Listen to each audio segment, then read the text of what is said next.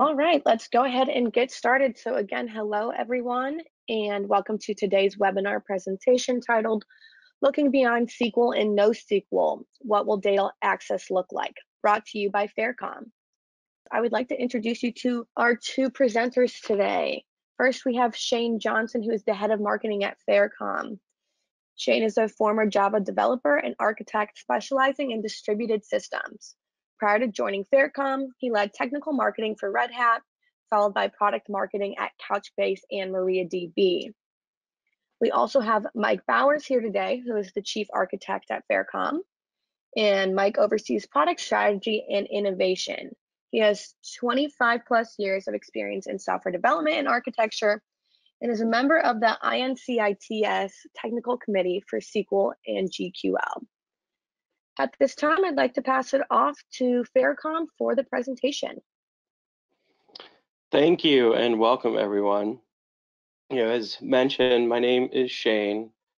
And to give you maybe a little bit of context, because I think this will kind of help everyone understand my perspective on the topic today.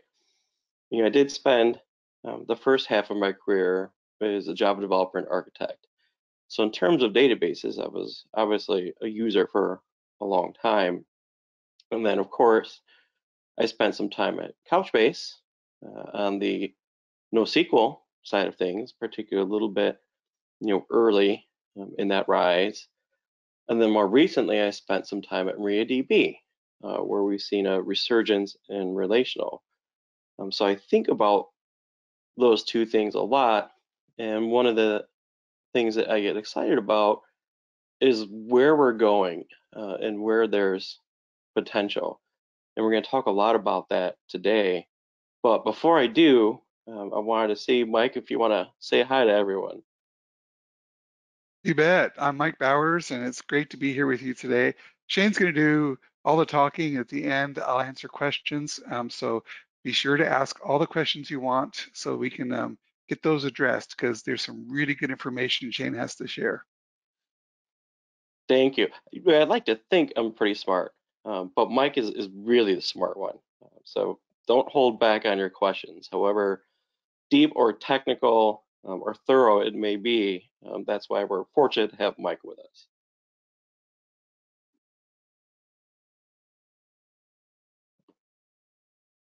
So a little bit about the agenda.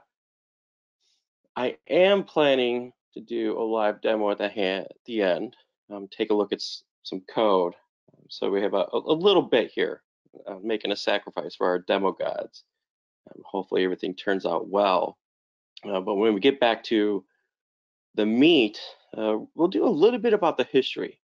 And I think this will make sense when I get into it, because some of what we'll see in the future and what we can do actually stems from things that we've done in the past, sometimes long ago and maybe forgotten.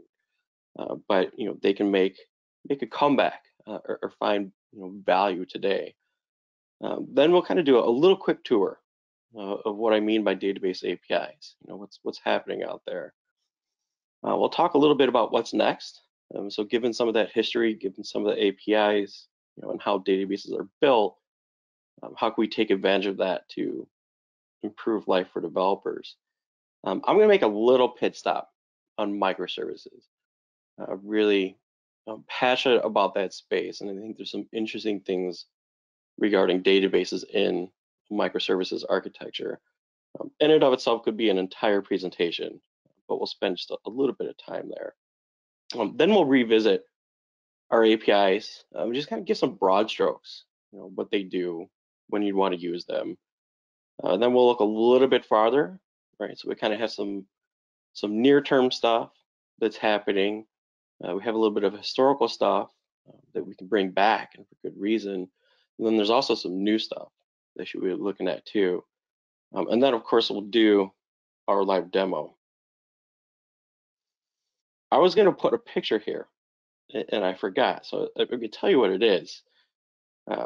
But this is something I've had since I was a little kid, and I don't know how many of you remember Toys R Us in its prime, but all of us little kids would stare at the expensive things in glass cabinets. I would be happy to go to Toys R Us just to to look at it, play it at home, and I remember when I finally got it, it was essentially my only Christmas gift.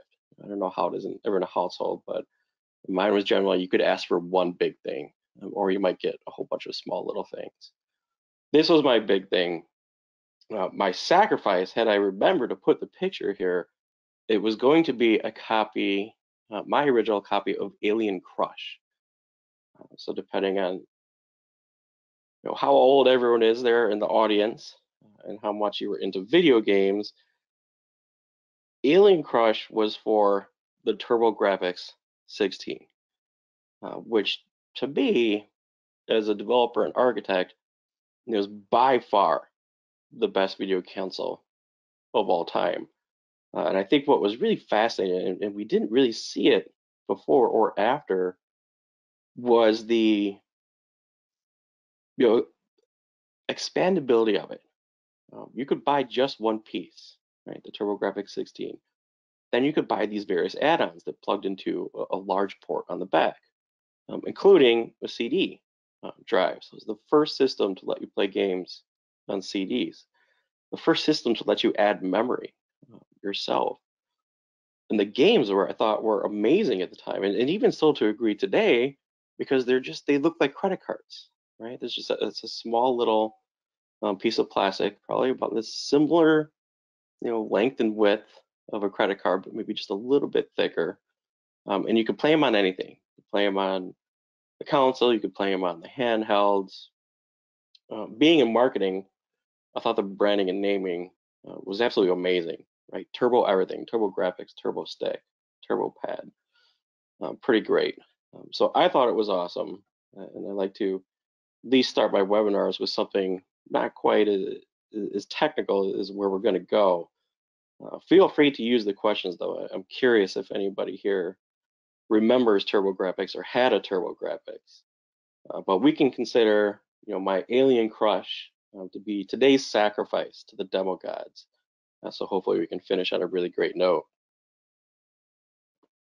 Getting back to the topic at hand, especially as we kind of dip our toes here into the history, no doubt SQL has been around for a long time.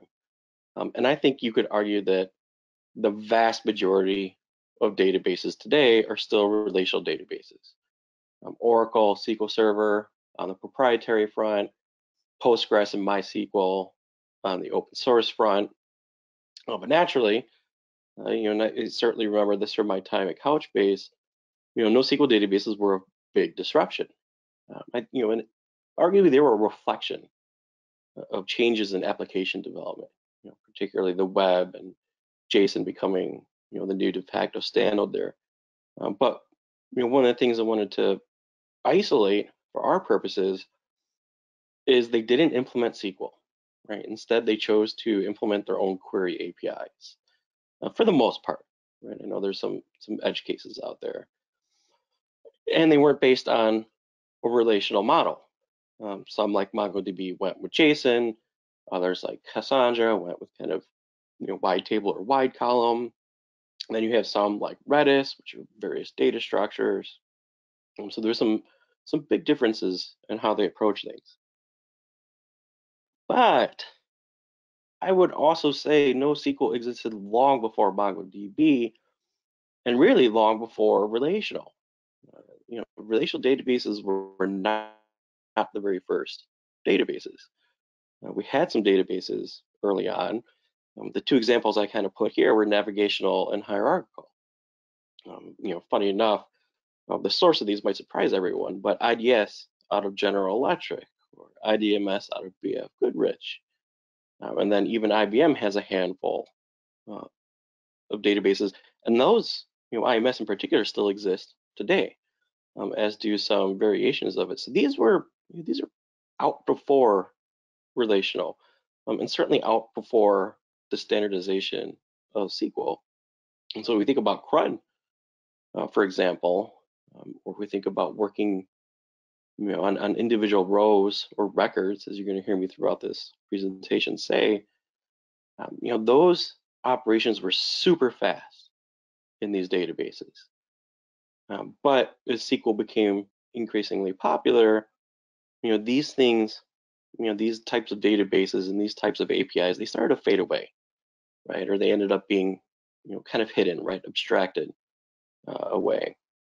And then you had that other group, particularly ISAM databases. And you see a handful of examples in there, Berkeley DB and Formix, FairCom DB, right? Formerly called C-Tree-ACE.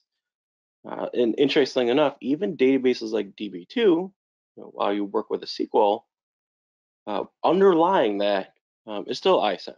There was kind of a second generation effort by them called VSAM. But it's interesting that what you saw is these, some of the concepts of these databases, they essentially got pushed down into kind of the core, and then you had the SQL layer wrapped on top that hid the core. And the idea was that SQL is just going to be so easy, and in some ways it certainly is. I think off the top of mind, it's declarative instead of procedural. So when you write your query, you're essentially telling your database, hey, I want you to go do this.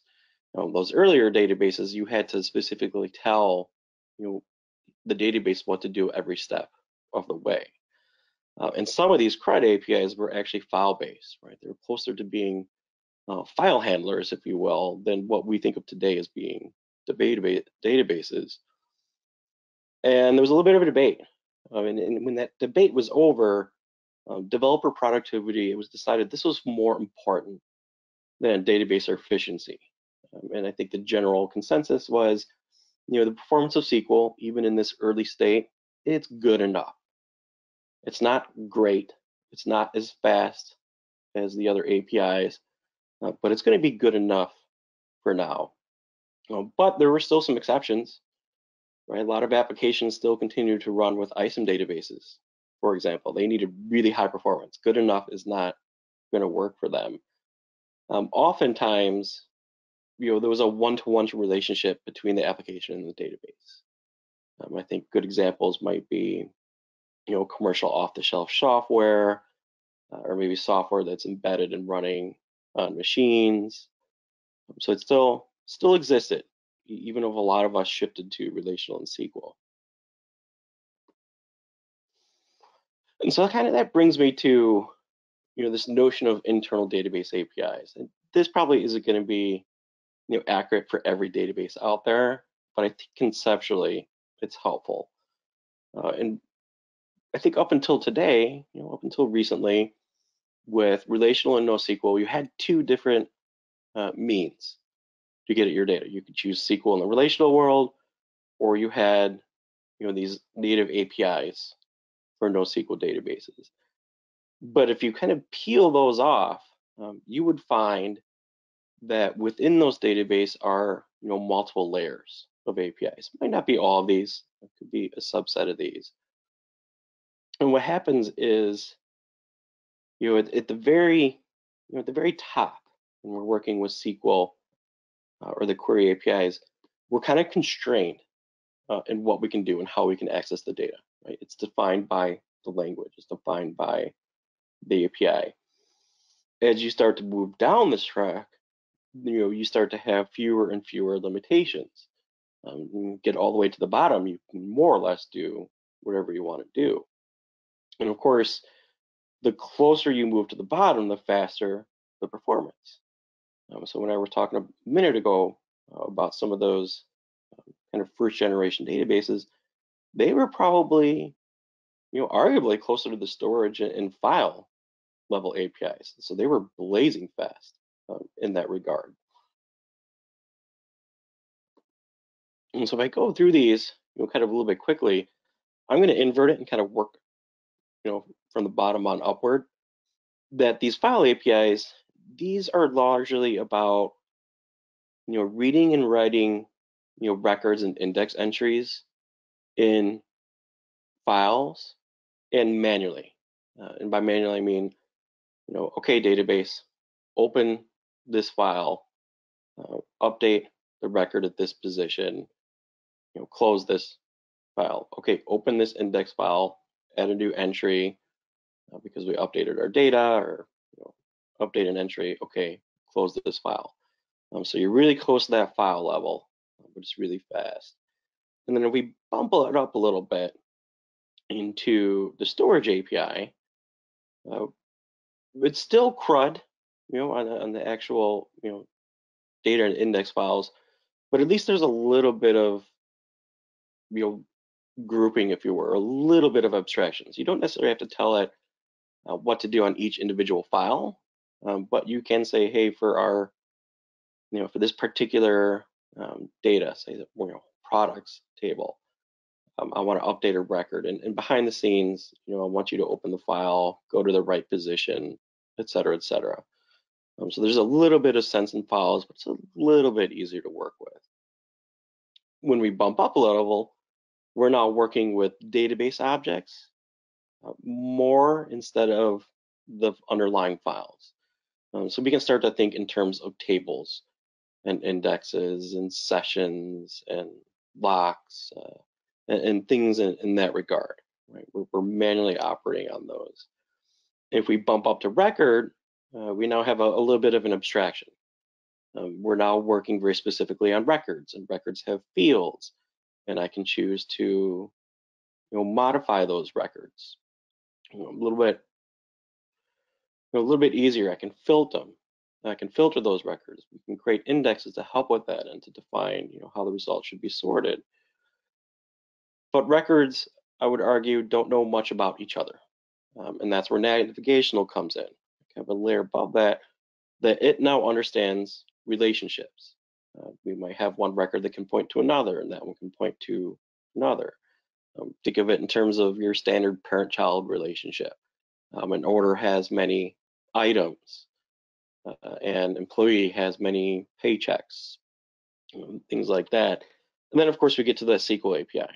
And now we can do more sophisticated stuff like joins and aggregates, depending on your database, maybe even temporal. And of course, that's through a language rather than an API. This, to me, very much represents how we start at the very top with a SQL query and go through its query parser, optimizer, the planner, and then it's going to start working its way down eventually until that data is written to disk, at the file API. The other thing that I think about is the stack also has to get taller, if you will. SQL on down is particularly great for web applications as we think about it today, right? Especially if you're a server-side or back-end developer. And yes, historically for desktop applications and so on. But the web's a new platform for all your front-end developers out there. JavaScript frameworks, I put maturing, but they become complex and sophisticated. They become complete frameworks. You have Sophia and Jamstack on the rise. I remember even back when I was a developer, we started to have discussions about service-oriented front-end architecture and kind of this hope that the view, if you will, in an MVC architecture could be completely extracted from my web application and moved out. And I could really just treat my web application as a series of REST services.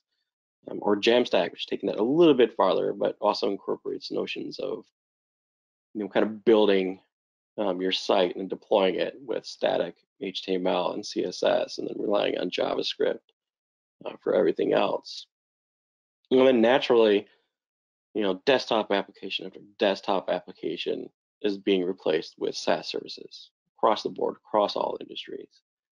So I think it only not only makes sense, but is becoming a requirement to begin providing browser apps, if you will, with direct access to the database over HTTP through different protocols, whether it's REST or RPC.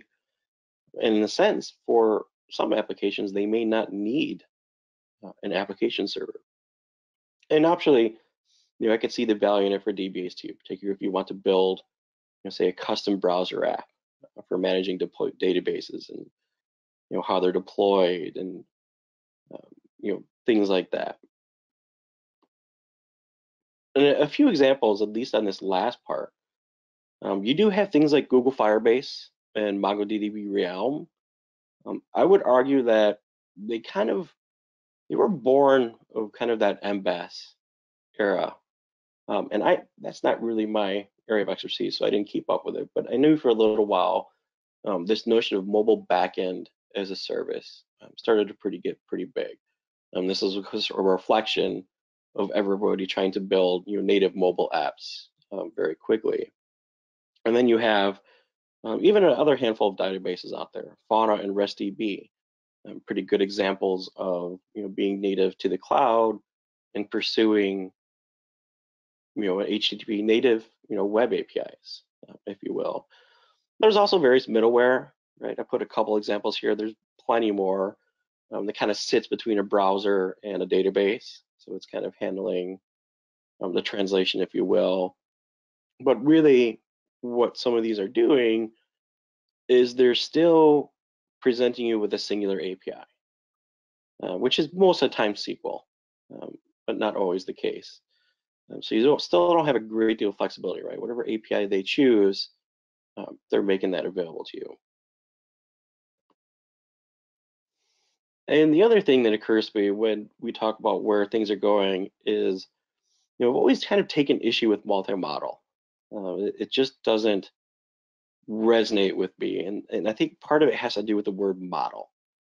I would argue that every database is multi-model because, as developers and DBAs, we define the model. Given, let's say an e-commerce application, if I ask 10 different, developers and DBAs to model that in a database, they'd probably present me with 10 different schemas. So in that sense, it doesn't really make sense. They're kind of all multi-model. But then if you start to kind of pivot and say, well, maybe they're referring to kind of how the data is stored, I'll refer to that as a format. And I picked a couple examples. They're kind of positioned in this multi-model space. ArangoDB and OrientDB. They'll say, hey, we can be a document database, we can be a graph database, we can be an object database. In a sense, that's true, but really, I would argue they're a document database because for a graph, edges and vertices are JSON documents, and if you're working with objects, they're just converting those objects to JSON documents. So it's a single format. It's all stored in JSON. Regardless of whether your use case is around document or graph. Similar could be said of Oracle database, relational, document, graph.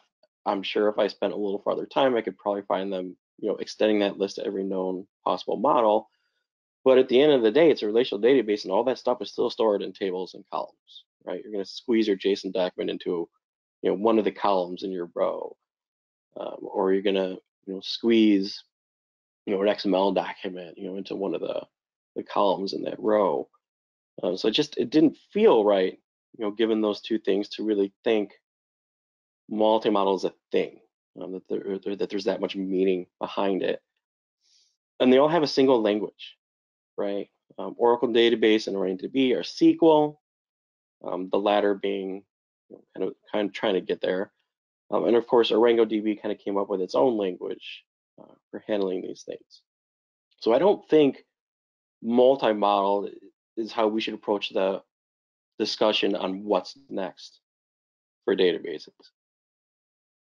But one of the first areas I would look at is multi-API, different ways of interacting with the database. And I don't mean just from a client point of view, but that the database itself has different ways to interact with the data.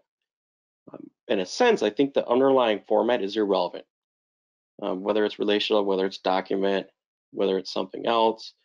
If I'm a developer, all that really matters to me is that I can get the data I want in whatever way I want it. So it could be stored in a relational format, but if I can get access to it as JSON documents, I'm happy, right?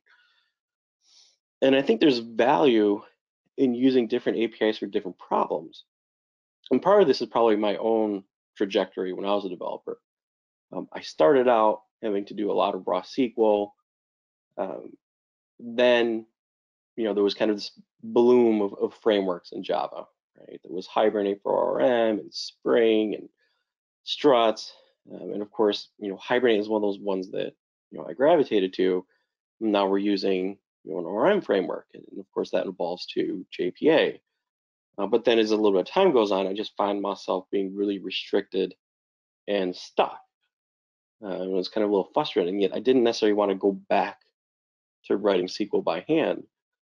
And so I think about this a little bit, and how I build applications, and I picked a simple one here just around products, right? I think retail and e-commerce. If I want to view a product, I just want to provide, the ID for that product, or the SKU, and get the product back. To me, I don't really want to write a query, however simple it may be. I don't think resources should be spent on parsing that query and then optimizing that query. It just seems like a waste of time for me. And I could probably say the same thing in a navigational sense. Maybe I am, viewing a product, but I also want to grab all the related products. I don't really need, a complex, query and execution plan and joins.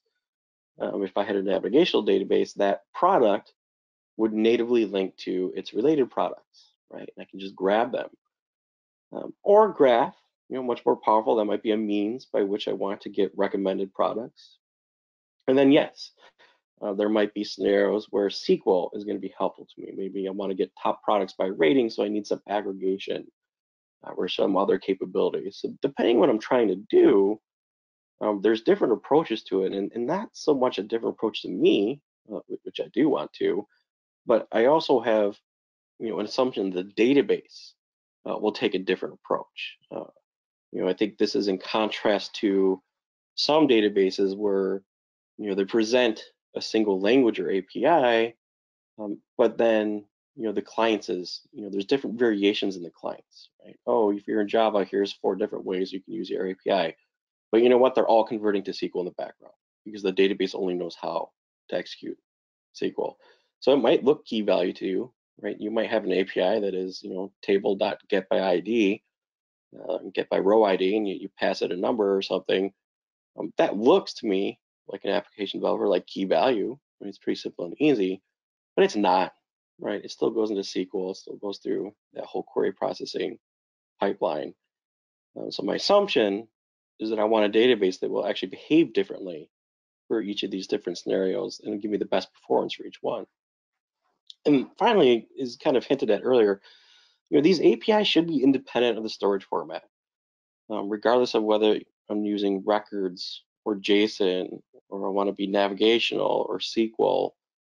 They shouldn't be tied to a specific underlying format. Maybe I do use relations, or maybe I want to store binary objects. That shouldn't be impactful. And so, the thought around this, I mean, this is greatly inspired by Mike. And even though you're listening to me right now, I got to give the credit to Mike and team here at FairCom, is what if we kind of turn this on its side a little bit and made these APIs available directly to developers? Whether you're building, back-end web applications and services, or you're a front-end developer, there are a set of APIs available to you. You might spend most of your time in, say, the record navigational SQL, but you have the option to drop down into those database storage or file layers if that's what you need to get the best performance. And then web browser, of course, we'll talk about this here a little bit later. They have kind of different, approaches, and those approaches should feed, or tap into, those record navigational and SQL components as well. So I might go through a web browser and REST, which is ultimately, calling some record, APIs. Or I might go through RPC and specify a SQL query that will go into the SQL layer.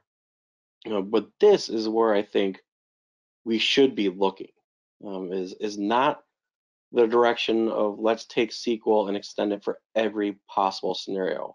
It's already unmanageable as it is, and then trying to fudge it to make certain things work with it that it wasn't intended for is, in my opinion, not the right direction. I'd rather go the opposite direction of creating, really optimized, really efficient, really fast, really simple APIs for different ways of accessing quite possibly the same data.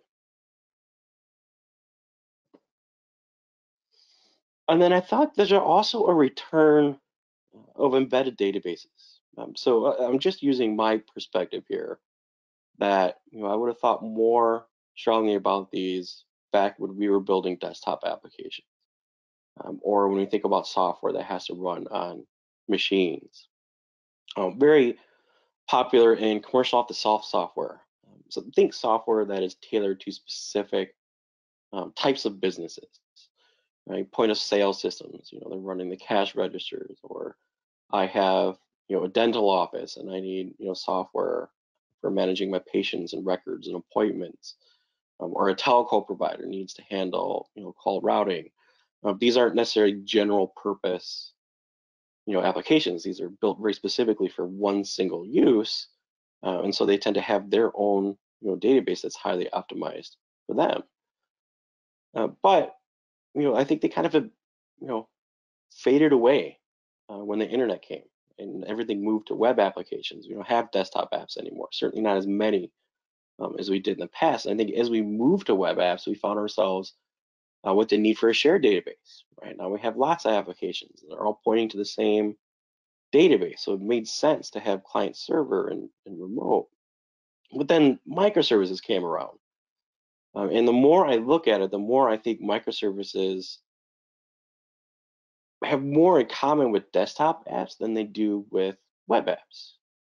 And this will depend, on how you approach microservices, but let's assume that our approach is that each, microservice is responsible for just a subset of the database. Right? Our database might have hundreds of tables, but only 10 of them are needed for a specific microservice.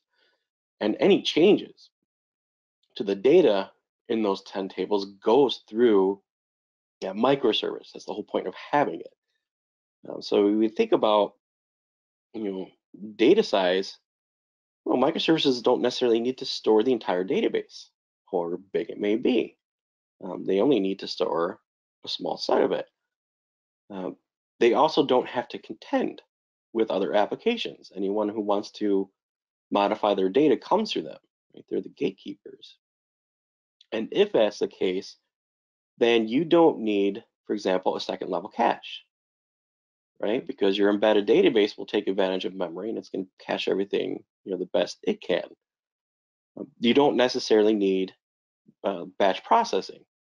So that's kind of one of the reasons we use SQL is that, in a client server architecture, I can't send, 50 consecutive requests telling the database to do, something step by step or to process row by row. So naturally, I want to make one request, have a whole bunch of stuff happen, then get the results.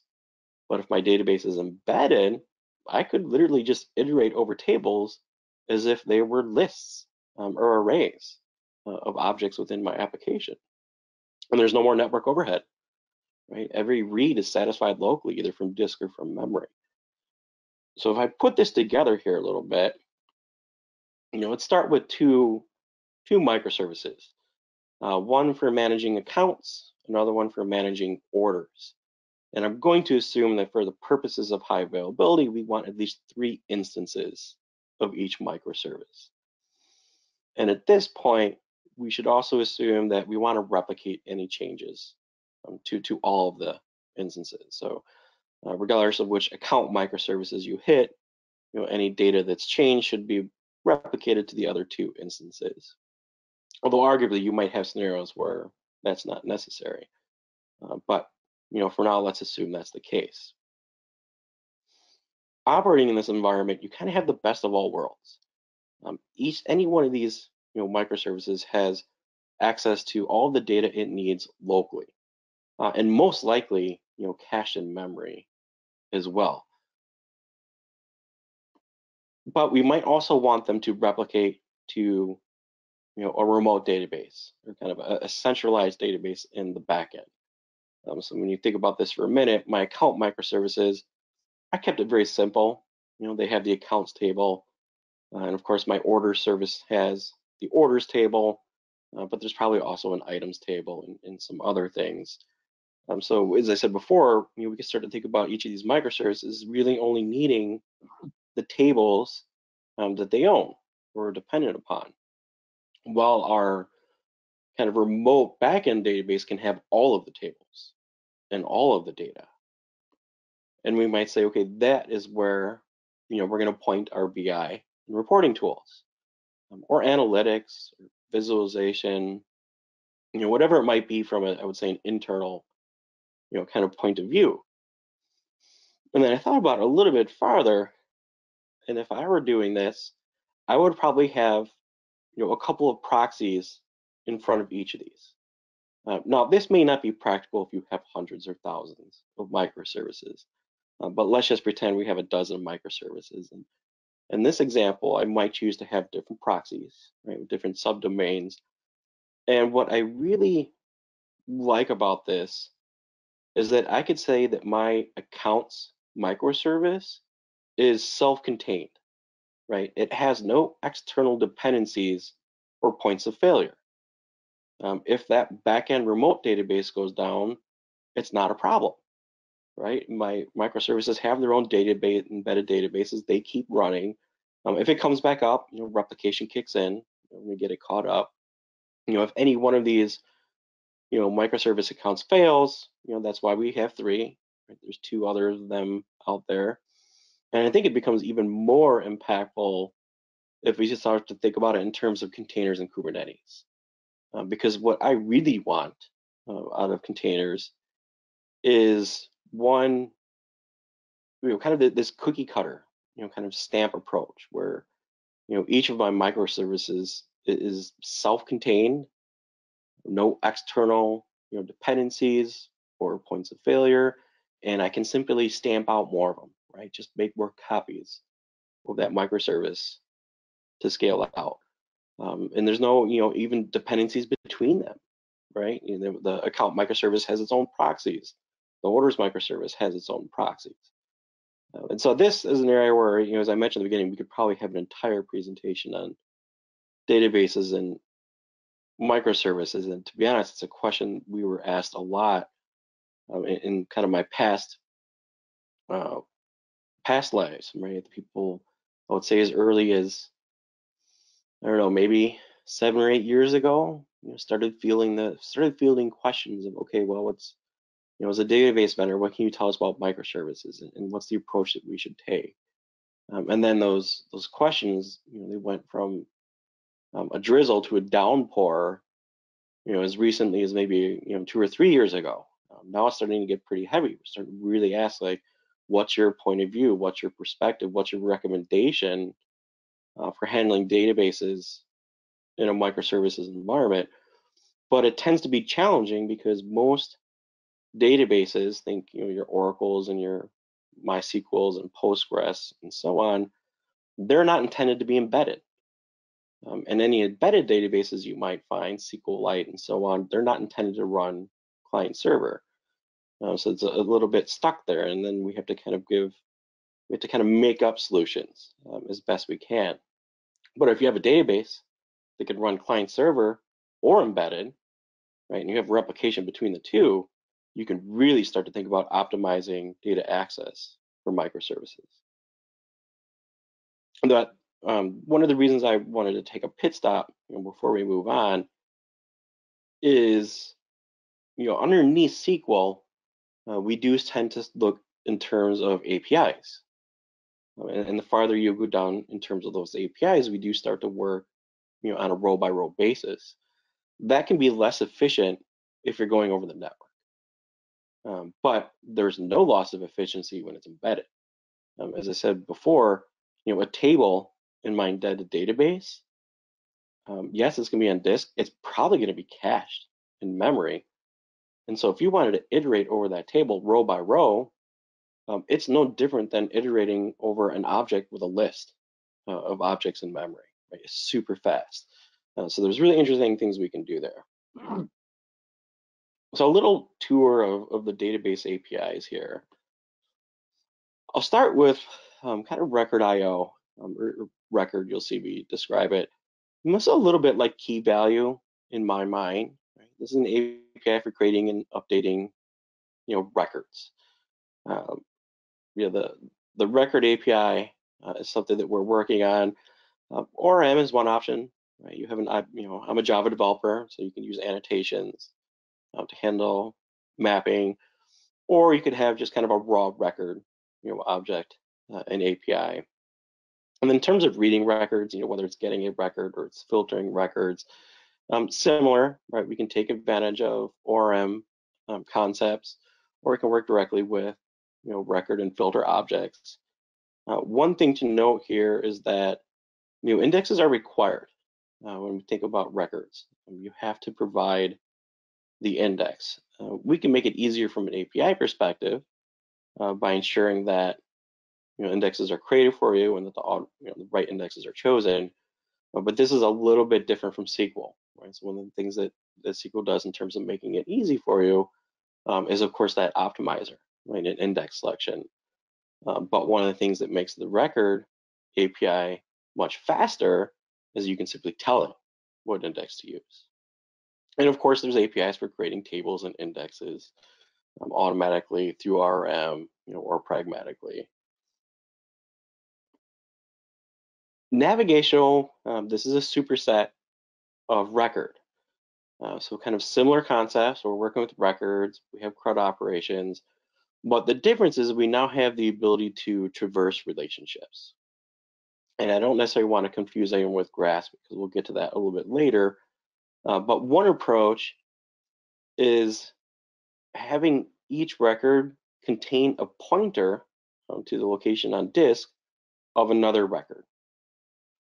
So given a parent-child relationship, and I'm going to stick with kind of e-commerce here, let's say we have orders, right? As most of us probably know, you have an orders table and then you have an items table, right? So we can have multiple items.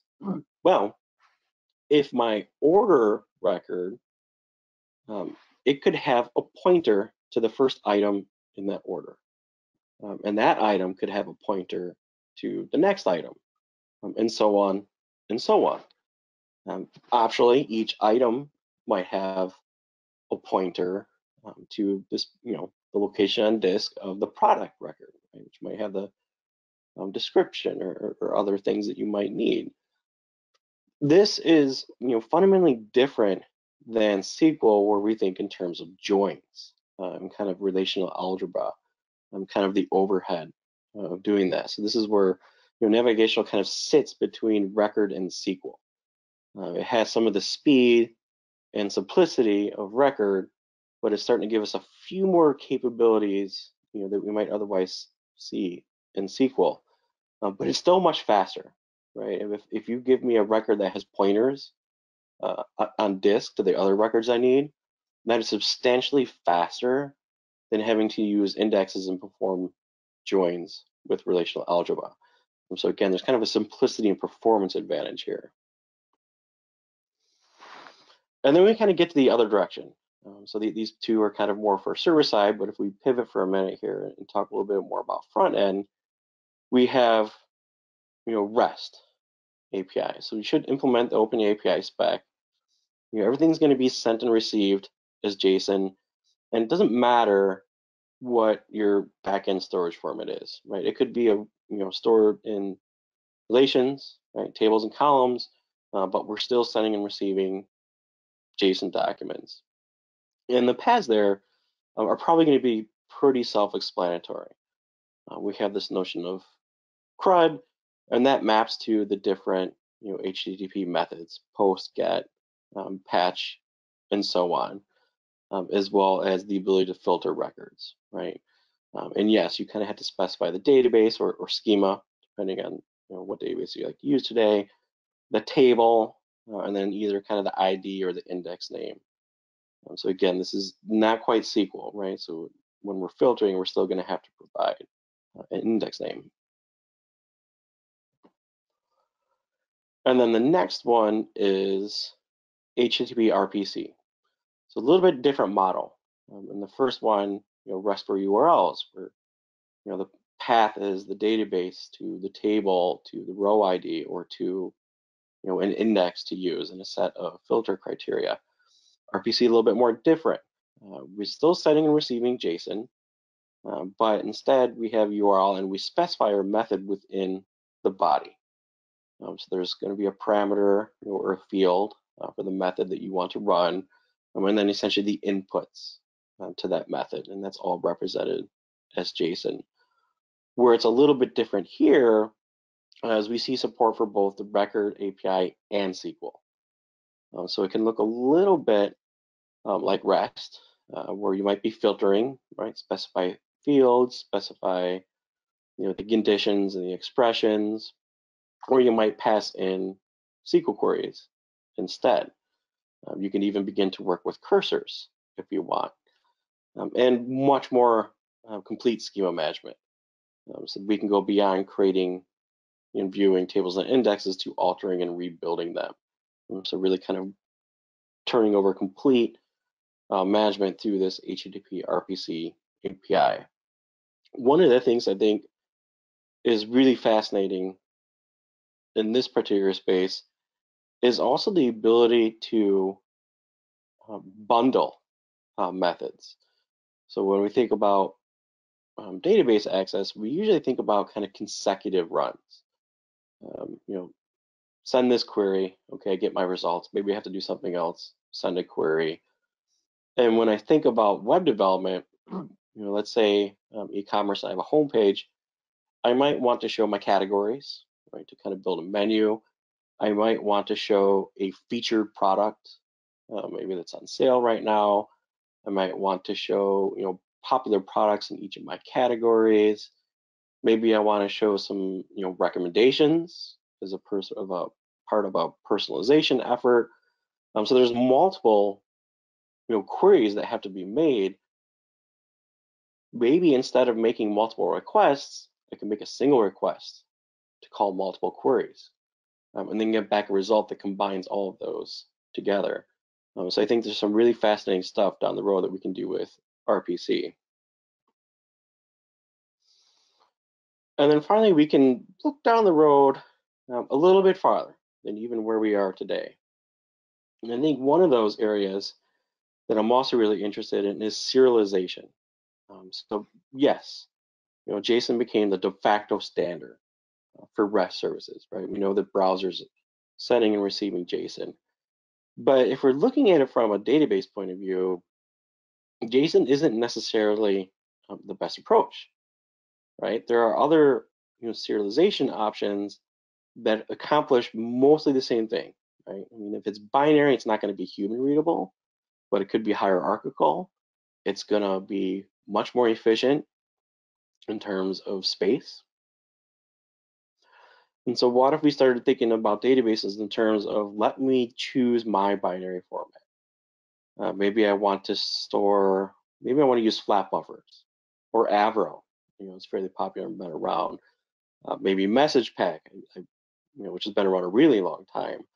All of these give the ability to kind of serialize objects into very small binary footprints. And they're also, cross-platform, language independent. And then store those in my database. And then use either, schemas, external schemas. So things like flat buffers and Avro, you have to provide, for lack of a better word, a schema file. Or if I'm thinking something like message pack, either I could use, one of their clients, say the C client, or even look at the specification and develop my own. That would allow the database to then still operate on fields within these, whether they're flat or whether they're hierarchical. So I think that is really interesting and a place we need to start looking at. And I think it'd still be really easy, from a developer point of view as well. You have stronger types, right? JSON has fairly limited number of actual types that it supports. And I know that, sometimes I run into issues around that. It's also going to be really, really fast. And I already have lots of, clients out there for serializing and deserializing to my objects, whether I'm a C# developer or a Java developer, and so on. So I think that's a place for databases to start looking. And then there's graph. And there's a lot more to share here, but I'm gonna keep it kind of basic for now. But if you're already familiar with graphs, this is going to be pretty obvious, but for those of you who might be new, this is the notion that what we're storing in our database are vertices and edges, right? Edges connecting two vertices. And it's also a place where we need to start thinking in terms of JSON, because each of these vertices and edges, they have their own properties, and they can be complex, and it's going to make sense to use JSON for those. And so in a sense, it's a graph of graphs, right? Each of those vertices and edges is forming a graph, but within each of those vertices and edges is a graph in and of itself of properties and other things. And we're also looking at it more from an operational and transactional point of view. So graph is very popular in analytics. I haven't seen it be used as much in operational or transactional use cases. And there's a variety of reasons for it, but that's kind of a little bit different here.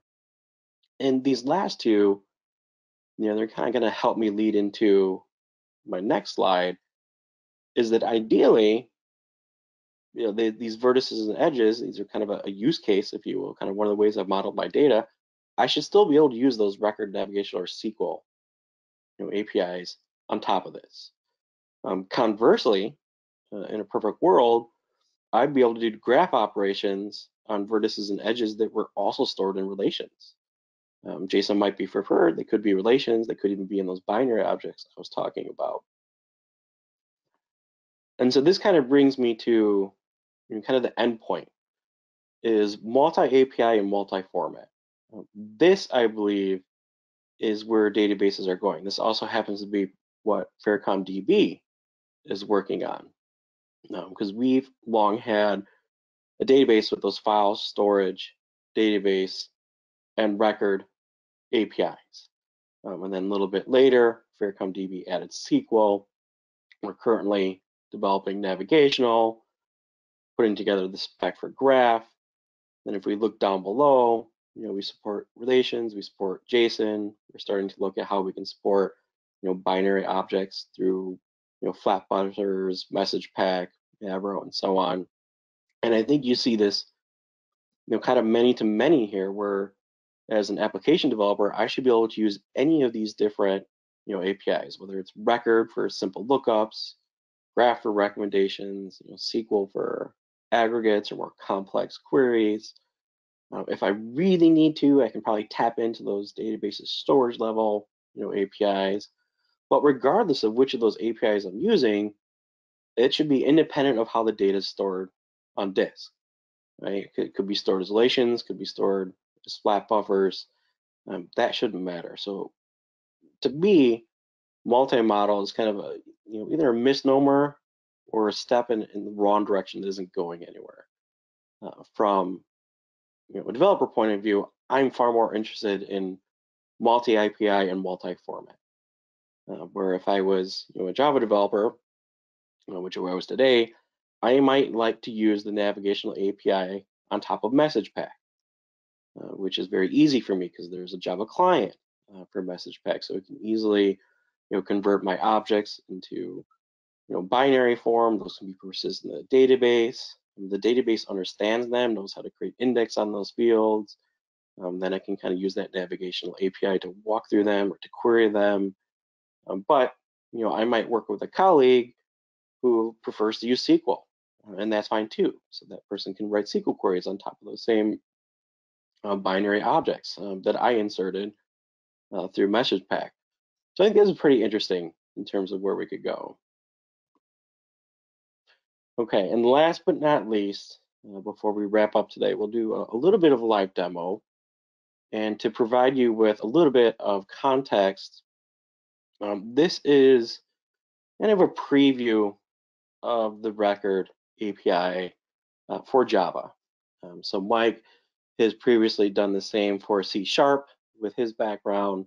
Mine was in Java, so I started playing with what would the perfect record API look like to me. So let me escape out of my presentation here.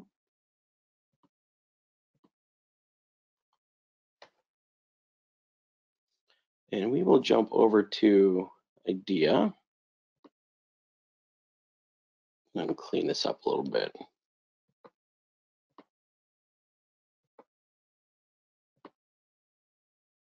And hopefully my screen is still sharing okay for everyone. And I'm going to start with my test class. And this will give you, a little idea of what it would look like from a developer perspective, particularly if you were a Java developer. I don't know, it would look too different for other languages. But one thing to note, I am also using FairCom DB as an embedded database. So this is kind of running within my application here. So we start this engine, and then we create a, for lack of a better word, a session, which is basically me connecting to my embedded database running within my application. Create database looks fairly simple, right? I just provided a name. I'm going to call it DB catalog. So what I had in mind was an e-commerce website, and I'm probably going to need a microservice for handling my product catalog. And then I want to create a table to store books in, right? So I'm a big sci-fi person, sci-fi movies, sci-fi books, sci-fi games, but I'm also an avid reader, so I have lots of books, and so I need a table to write those in. Session.create table. And then an insert. So I have a bunch of books, I just create these here, start a transaction, and then simple insert record calls. And for each one, I'm providing a book, and then of course I commit the transaction when I'm finished. And then filtering, again, fairly simple and straightforward. So I kind of have this notion of a record filter, and then I'm going to add field filters to it. And this came out looking, find me books with this particular name. Probably could also do it by category or greater than a certain price. And then we have session.filter records. It's books that I'm working with, and then probably have my filter, and then I get back a list of books that are in my database. Similar concept here. This time I did by category. So find me all books that are in the sci-fi category. And then there's some more, compound indexes, filtering on multiple fields within it. And then this is my teardown all. So this is right before I kind of shut down my application, but I have to do a little cleanup for unit testing here. So essentially wipe the table in the database and refresh it back to the beginning. But I think looking at these code, that these things are all relatively simple. Insert record, filter records. They're not just translating to SQL in the back end, right? FairCom DB will kind of operate at a lower level and go straight into that file, find that record I want, and return it to me. Arguably, in the past, it might have been a little bit more difficult to follow this type of approach. Kind of, if you remember in the presentation, there were some notes that people said, hey, SQL is a lot easier. Nobody wants to have to write a lot of code or tell databases exactly what to do. And that's true, but languages have come a long way, right? I mean, Java's come a long way. C# has come a long way. JavaScript has come a long way. And so what I have here, in a sense, is really just a layer on top of a much more complex API, which is that database API. So if I go into my implementation here, there's a little bit more code here, right? So to, the test case, just has this simple create table method, but in reality, I'm using reflection. I'm looking at annotations. I'm going to, get an instance of a table. I'm then going to kind of go and then, manually add fields to that table definition. I'm also going to go ahead and create that index. It's kind of right here, cttable.index, and then for each field that I want indexed, add a segment. So that it's a little bit deeper in terms of the database and the APIs. But with something like the record API, we can make it much simpler. Where we just insert record, update records. And then for reference, my book is fairly simple. I just used annotations. So I have this record annotation that tells it, the database and the table name, a list of fields. This is used both for creating tables as well as mapping results, and doing inserts, and then any indexes. So if I want to index certain fields or index, a certain set of fields, and it uses convention behind the scenes. So given a set of fields, we will have a deterministic approach to giving that index a name. And then when you want to do a query later, based on your filter criteria, we'll find an index with the appropriate set of fields and use it for you. So even though, in the presentation, when we looked at record API, there was a notion of having to provide an index, we can use things like annotations and conventions to avoid having to manually specify an index. So we can do a little bit, what a typical SQL engine might do. But otherwise, that's it. Right? It looks like a normal Pojo there. So that brings us to the end of our presentation, and I know we ran late as well. So I'm gonna, turn it back over here, and if we have time for questions, we will ask those. But if we don't have time, that's okay. We'll reach out to you offline. Unfortunately, today we do not have time for questions as we are over that 1 hour mark. But like Shane just mentioned, they'll be able to reach out to you personally later today. So with that being said, DZone would like to thank Shane for a great presentation. DZone would also like to thank FairCom for providing the audience with a great webinar. Lastly, thank you to everyone who attended today. We hope you learned something new that will help you in your developer career. Have a great day.